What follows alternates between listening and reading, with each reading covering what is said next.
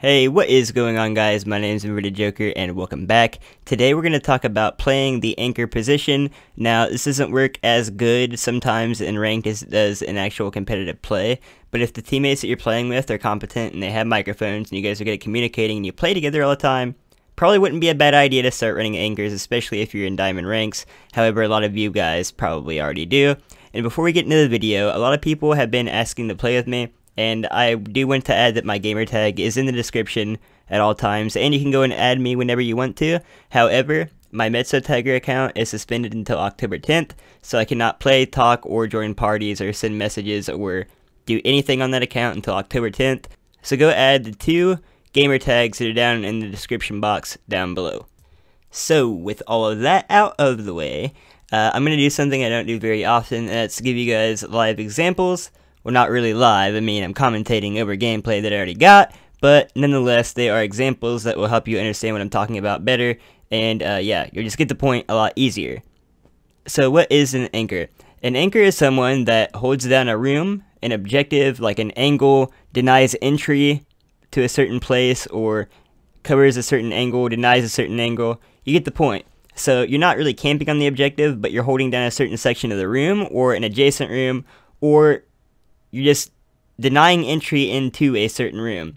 Your primary focus is to deny that entry or that angle, and you are to stay in that general area. That way, if your team needs help, they know where you are, and they can effectively call to you or someone else that is closer to them.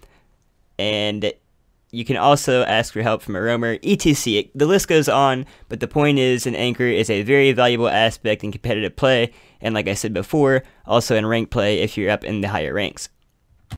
Now, I did say that I would give you guys examples, and the example clip that I have is going to be on border, so it makes sense that I did a crude paint thing I got going on here, a little sketch to show you guys what I'm talking about.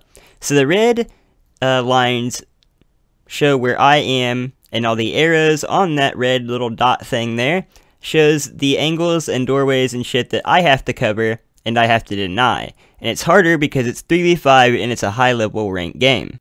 So my primary functions are to deny the L at East Stairs, I'm going to deny entry into offices, and I'm going to watch through the doorway and fountains.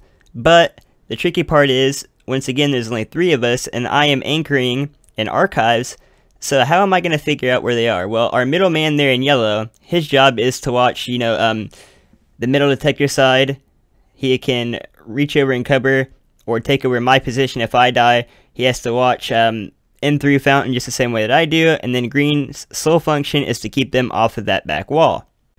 So apart from our designated duties, if one of us dies, the closest person to the last anchor that died is going to be the one to take over his spot.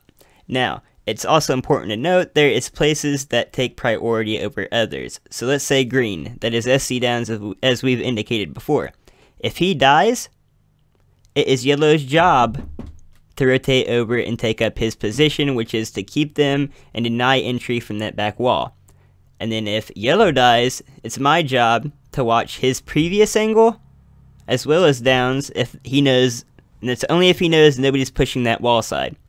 So, if I die, it's yellow's job to rotate over, or you can stay there because, I mean, really, that room over there is going to be easier to deny entry than the room that I'm in. However, we have 3 people, so we need to spread out, but it'd work a lot better if we had 5. Now comes on to the point where I'm going to try to explain to you guys while I'm doing things, what I'm actually doing and what I'm thinking while I'm playing up this anchor position, as here in a minute we do end up going down 2 versus 5 because Sir Mega Hawk dies, unfortunately.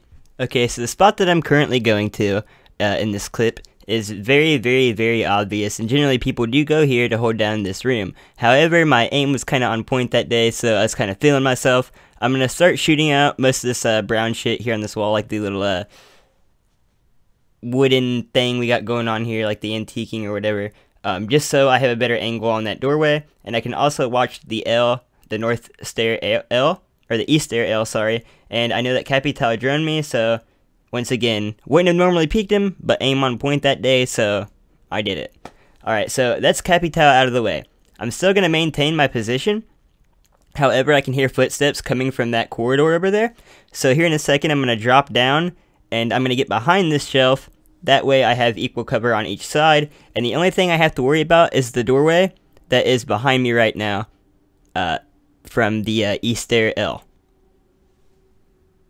And that does isolate fire from only one direction, and that would be that doorway. And then I can also, from the angle that I'm going to be moving to, watch the metal detector with Sir Megahawk, which was, again, indicated by the yellow box that I showed you the very crude drawing of at the beginning of this video.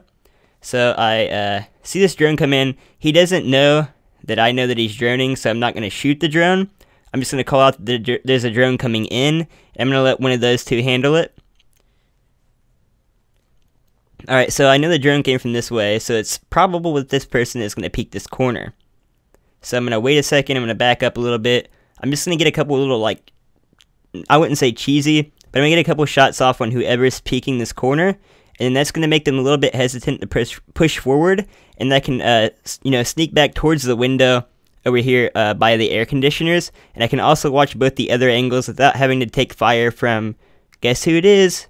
And then a wild Blackbeard appeared. I'm just going to peek him one time and come back in behind cover. That way I don't fucking die. Yeah, leaving that alone. So, here in a second, I think I bust this window out. Yes, I did bust the window out. That way, if I do get overwhelmed by Blackbeard, if he starts pushing me at the same time that the other two people that I know are here, because I know that Twitch has made her way into fountains, and Sir Megahawk called that out.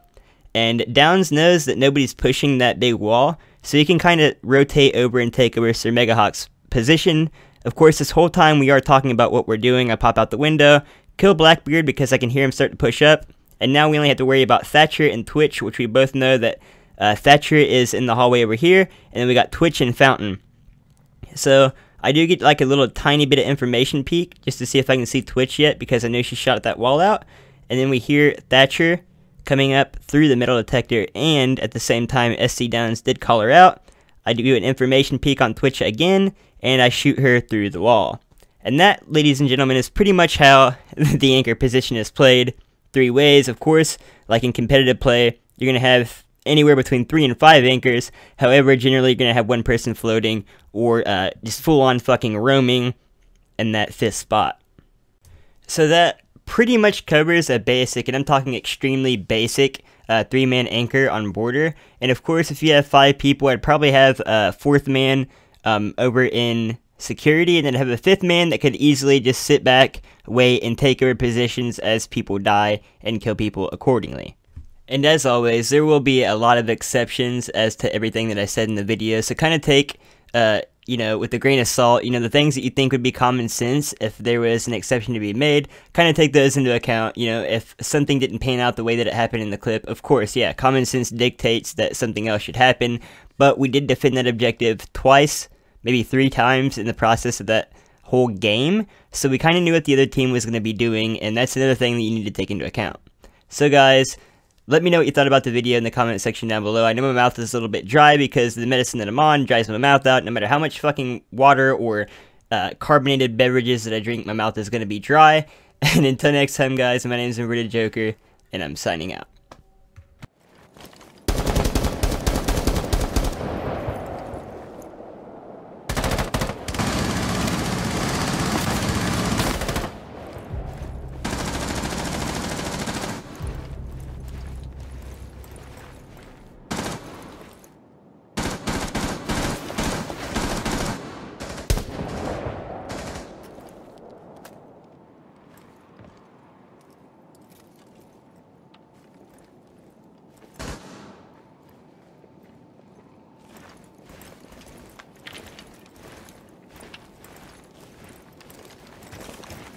Secure the container.